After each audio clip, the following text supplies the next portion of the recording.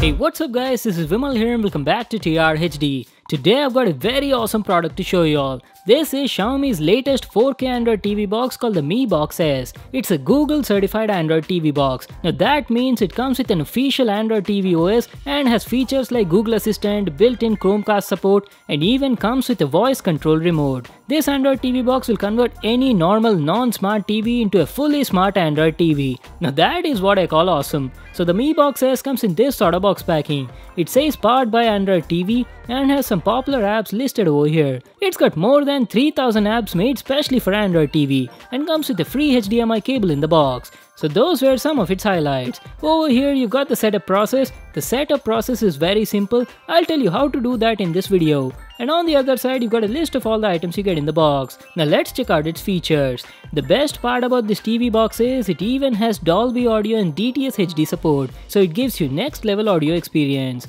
It also has built-in Chromecast, Google Assistant, and 4K HDR support. The Mi Box S is powered by a 64-bit quad-core CPU and a 3+2 core GPU. So those were the features of this TV box. I'm super excited to unbox and check it out, so let's get started with the video. I want to thank GearBest for sending me this product for review. By the way guys, GearBest is having a huge Christmas sale going on and they're offering a lot of discounts on products, including this one. The discount sale will end soon, so make sure you visit their website. So here it is guys, the Mi Box S. Let me just take it out.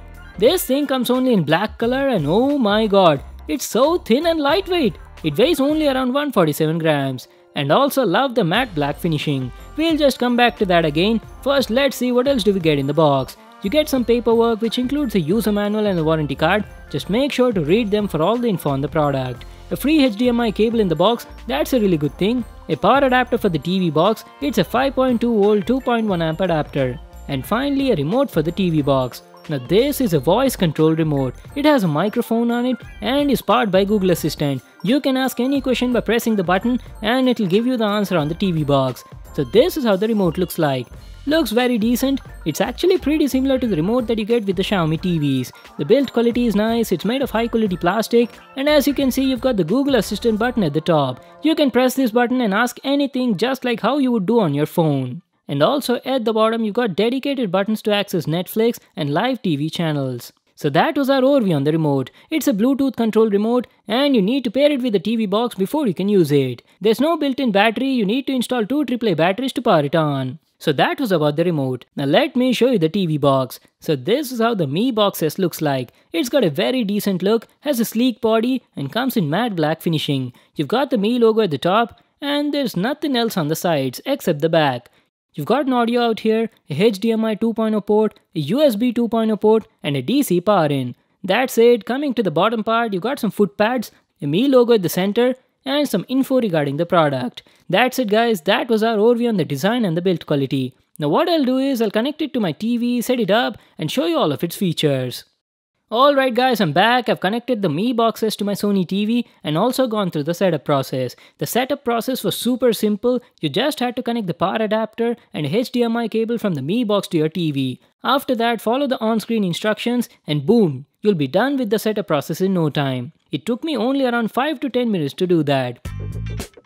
So this is how the home screen on it looks like. As you can see, it's got the official Android TV interface and I'll be using this provided remote control to navigate through the UI. The Mi Box S is a 4K HDR TV box and comes with 2GB RAM and 8GB of internal storage. So on the home screen you've got loads of content. It's categorized into different sections and the home screen is also fully customizable. At the top you've got shortcuts to your favorite apps. It comes with a lot of pre-installed apps. I'll show them to you in a moment. Going down you've got a lot of videos which include YouTube videos, movies, web series and much more from different sources like Netflix, Play Movies, Play Music, YouTube and even Spotify. Now this channel list on the home screen is fully customizable. You can add your own sources and even remove the existing ones. The choice is all up to you.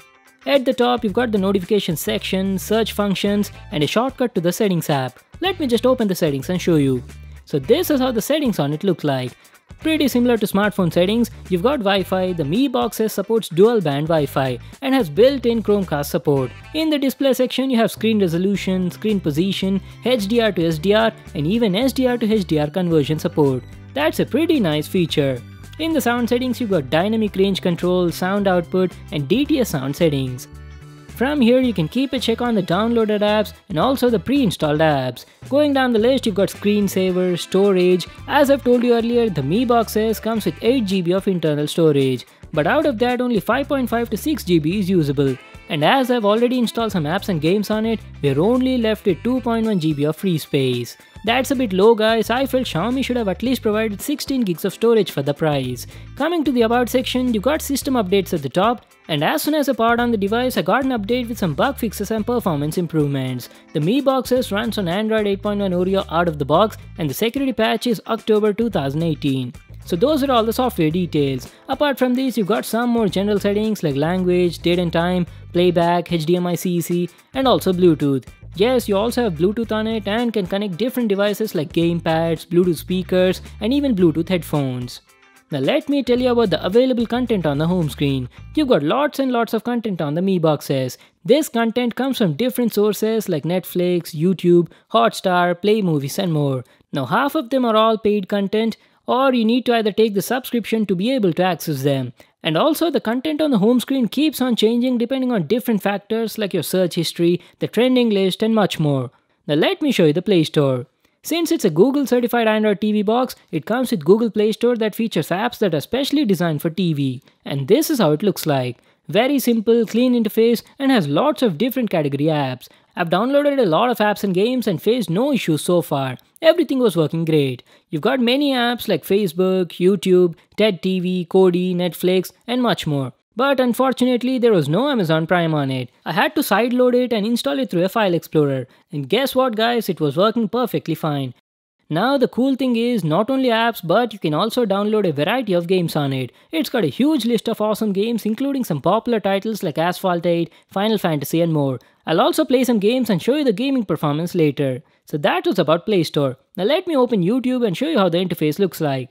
The YouTube app on it has the latest UI designed for TVs and it looks pretty nice. The UI was smooth, fast and I love the experience on it. Let me just play a video and show you how it looks like. Hey, what's up guys, this is Vimal here and welcome back to another video on my channel. And in today's video I've got a very interesting product to show you all. It's a selfie stick with a gimbal. The streaming quality was great on this TV box. It supports video resolutions up to 4K 60 HDR and I had no buffering issues till now. And did I tell you that it supports dual band Wi-Fi and I didn't face any sort of connectivity problems also. If your TV is not an Android or smart TV, just connect this Mi Box to it and you'll love watching content on your big screen. Previously I've told you that there was no Amazon Prime on the Play Store, right? So I had to sideload it and install via File Explorer. And bam, it was working absolutely fine. You can watch all the movies in full quality 1080p HD, that too with Dolby Digital 5.1 support. Now that is really awesome. I've tested a lot of other Android TV boxes in this price range, but none of them had this support.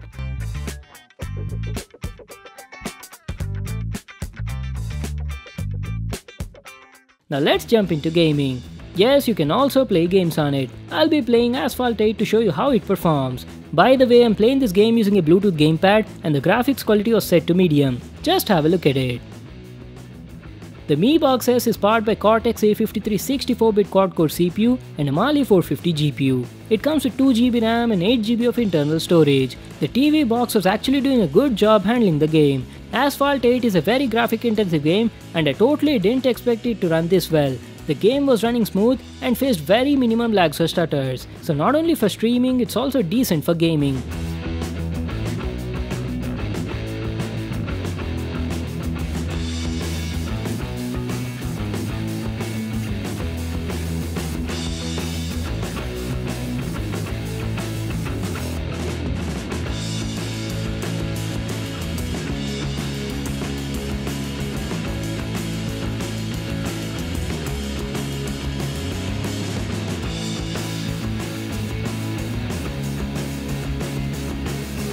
I've told you at the beginning that it also supports screen mirroring, right? You don't need to do anything for that, it's always on by default. You just need to take your phone and connect to it. Let me just give you a demo. There you go. Super simple, right? Screen mirroring was working perfectly fine. It was smooth with minimum delay, but the quality was not that great. I was not that satisfied with the casting quality. So as I've told you previously, the Mi Box S also comes with Google Assistant. It comes with this voice control remote. You just need to press this Google Assistant button on it and ask whatever you want to ask, and it'll give you the answer on the screen. Let me just give you a demo of that. What's the weather in Hyderabad? In Hyderabad it's 77 with haze. There you go. As tonight is 76 and partly cloudy. Let's ask another question. Who's the President of India? Of India is Ramnath Kovind. Now not only these sort of questions, you can also ask it to play some movies or music videos on YouTube, Netflix or any other app that you've installed on the Mi Box S. Let's just ask it to play some music videos. Play trending Bollywood songs on YouTube. Diggy by Jasmine Walia, sure.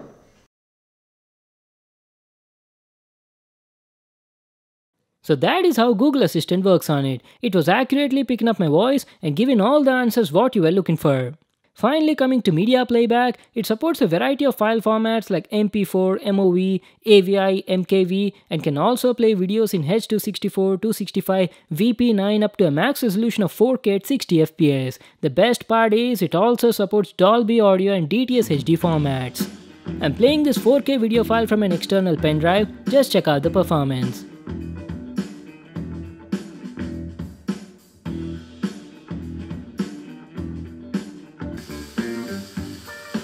As you can see, it was handling 4K video files without any sweat. I didn't face any sort of lag or stutters anywhere. But there's one thing I'd like to mention. For some reason, the Mi Box S was not supporting my 2 TB external hard disk. It was showing up in the file explorer, but I was unable to open it. Again, when I connected a 64 GB pen drive to it, that was working fine. So I guess it doesn't support high capacity hard disk. So that was my review on the Xiaomi's Mi Box S 4K HDR TV box. It's a really good Android TV box. The build quality is nice, it's got some awesome features, performs really well, can play a variety of content up to 4K 60, and I absolutely love that voice control remote. It provides an effortless way to browse through the content. The only thing I felt was the internal storage capacity could have been higher, and also the remote control had very limited buttons on it. Rest everything else was fine. The Mi Box S costs around 4 to 5,000 rupees. I'll just leave a link to that in the description box below. You can get it from there. So that was it for today. Thanks for watching. Hope you all liked the video. Make sure to give it a thumbs up and subscribe to my channel for more new awesome videos. And I'll see you in the next one.